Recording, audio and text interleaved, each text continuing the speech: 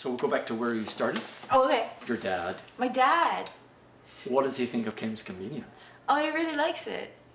Yeah. So this is the daughter. What do you mean? Your mom drove you to Toronto Free Theatre because she wasn't sure about the theatre, and your dad is a high energy physicist. And more than anything, they're really happy. I have a secure, like I have financial security now. Like, I mean, Kim's isn't gonna go forever. We're finished season 4.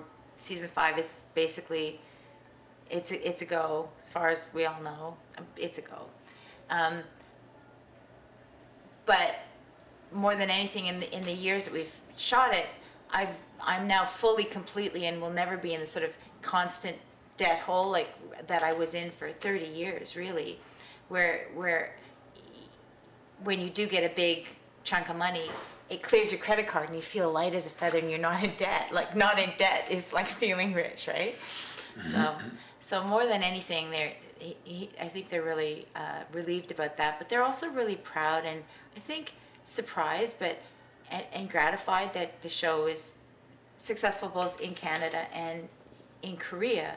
And in September, I was really touched to be honored with the Birks Diamond Tribute for women in film, and it meant a lot to me because it's sort of a general. It was an acknowledgement of sort of my career as a whole, but also the other women that I was honored with, especially Wendy Cruson, who really, not only is she a wonderful actress, but she's an incredibly important leader in our community in terms of actor and actors' rights.